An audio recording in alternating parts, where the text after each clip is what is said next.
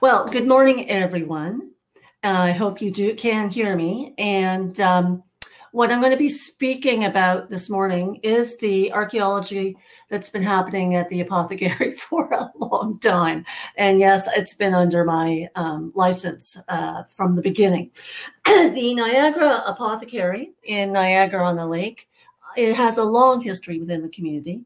The establishment of the business began as early as 1820 at another location in town.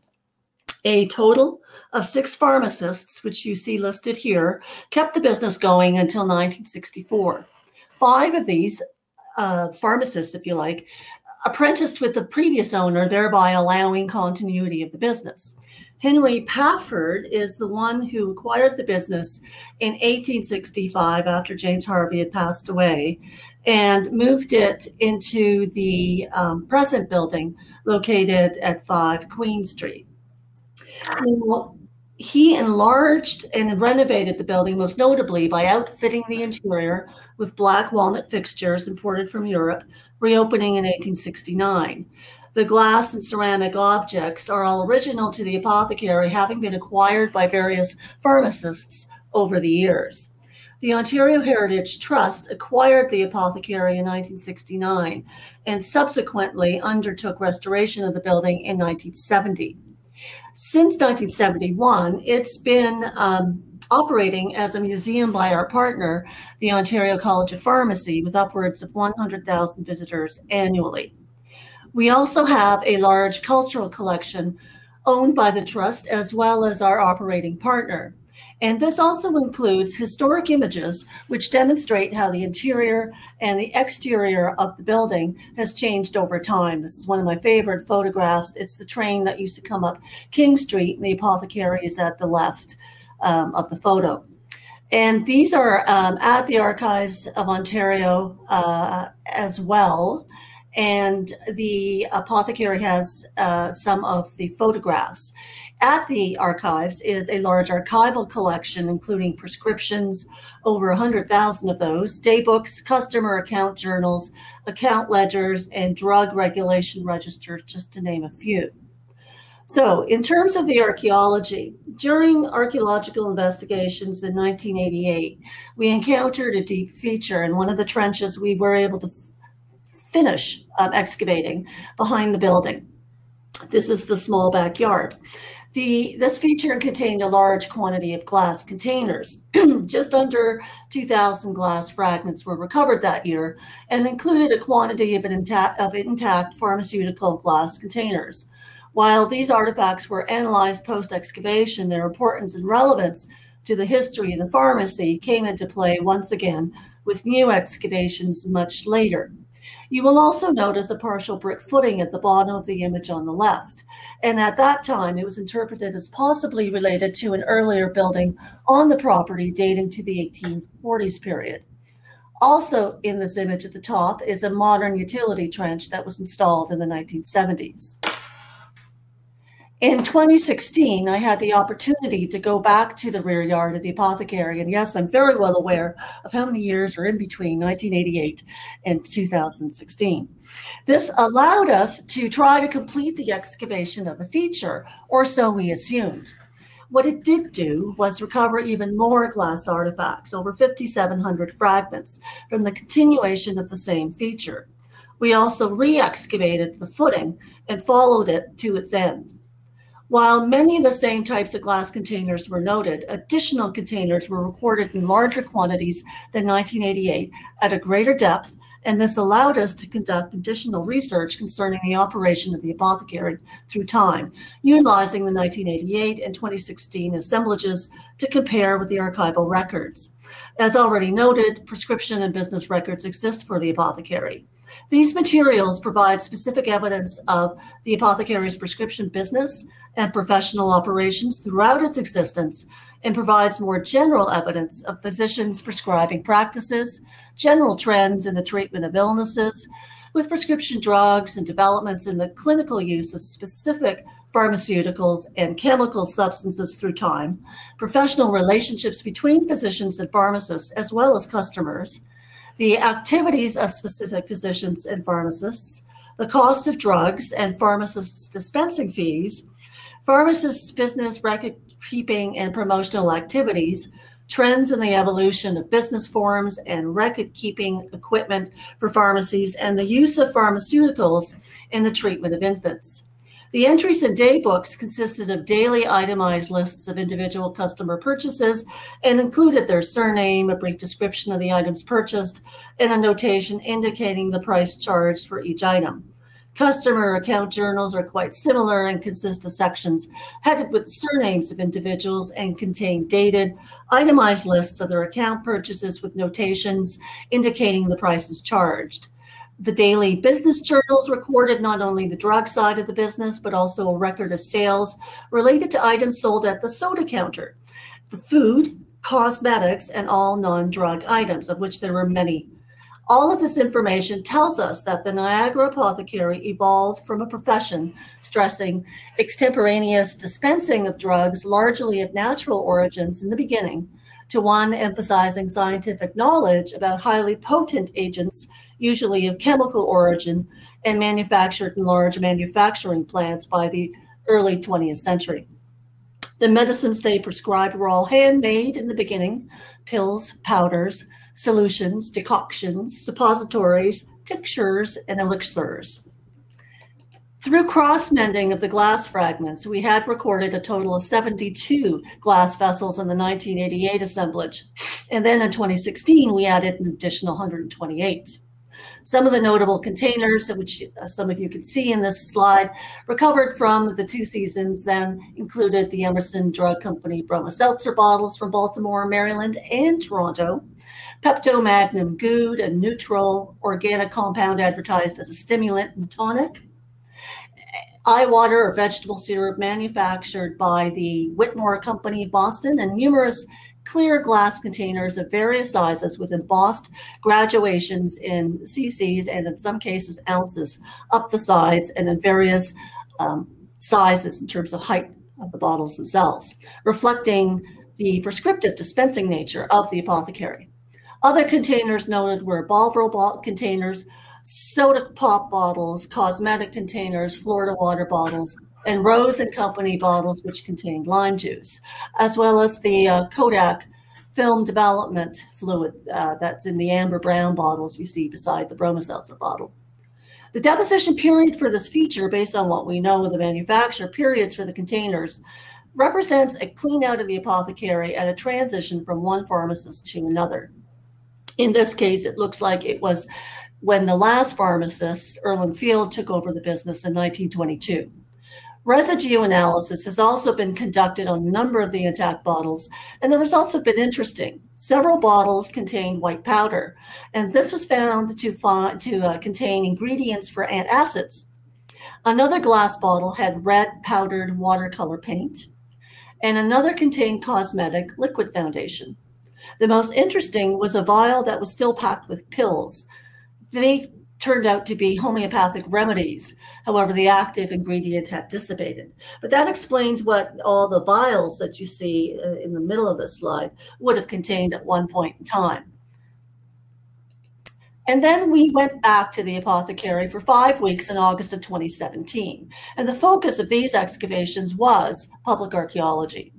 This was a project that engaged the local community through their local museum, the Niagara-on-the-Lake Historical Society and Museum.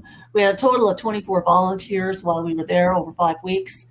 A display case within the apothecary showing the finds from the 2016 field season, sort of like a lure to get people to come around the corner to see what was happening in the backyard. And the visitors to town were able to watch the archaeology as it happens behind a fence. The museum volunteers worked within 3 groups. One group operated the public engagement table with an interactive display box of artifacts that the public were allowed to handle. An artifact key was made available to these volunteers in order for them to talk about the artifacts with a basic understanding of the objects. A second group consisted of volunteers who wanted to experience hands-on excavation. And the third group was a small number of volunteers who wished to experience processing artifacts, which was conducted at the museum. During the 5 weeks we were there, we had 8,000 visitors. It was busy. Now, of course, more containers were recovered from a continuation northwards of this feature. It was not a pit feature as originally assumed back in 1988. It is actually quite linear in nature, essentially a trench. And we did not reach the end of it in 2017. It continued in that north wall, of which you see the field director, Elaine Cheng, standing. Now, one unexpected discovery was the presence of a burn feature, which you can see in this image. It's a light sort of white ash and charcoal stain. There's also a darker root stain, which crosses the feature. And on top of this feature was an artifact that was unexpected. This is canister shot, which usually indicates conflict, a battle. So what could have happened here before this corner was known as the apothecary? And this is what became very interesting, looking at early maps, particularly this 1810 map, and conducting additional archival research. Interestingly, the Trust had only focused on the 1869 period onwards when they acquired the property. Additional research I had done in the 1990s was undertaken, but only went back to the 1840s, excuse me, when the actual apothecary building was probably built on the property. So the earlier history was still somewhat unknown at this time.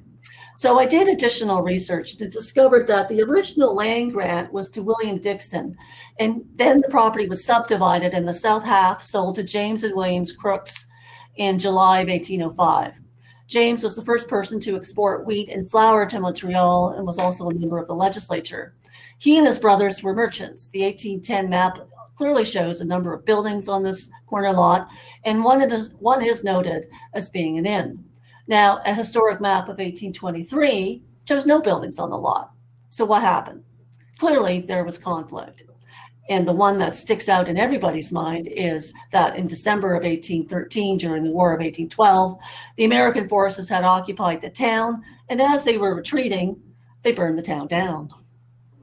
The war loss claim submitted by the Crooks brothers was illuminating. You can see the number of buildings on the lot.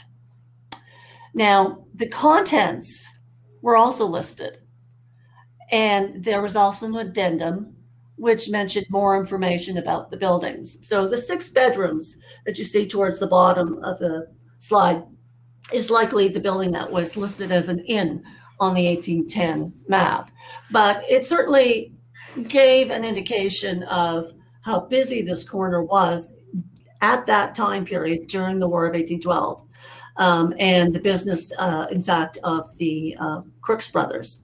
Now, one last note about the Crooks brothers. As merchants, they owned a ship known as the Lord Nelson, which was commandeered by the Americans during the war and renamed.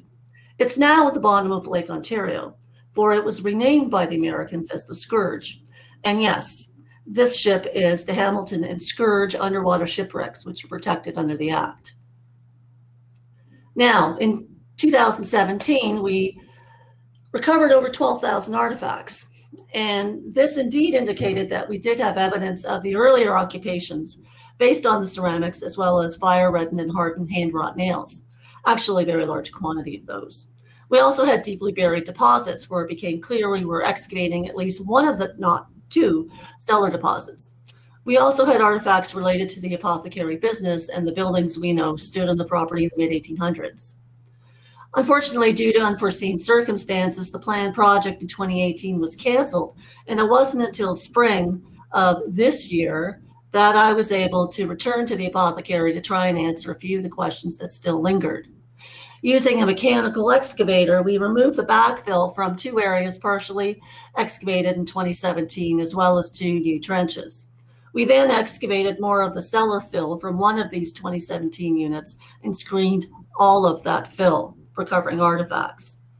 And as you can see from this slide, we recovered a diversity of artifacts, including a fireplace andiron that's on the top left, going to the right, 2 intact stoneware bottles pre-1830, which are not on the slide, a variety of other ceramic ware types, clay tobacco smoking pipes, a barrel hoop, coins, a gun flint, and a partial biface.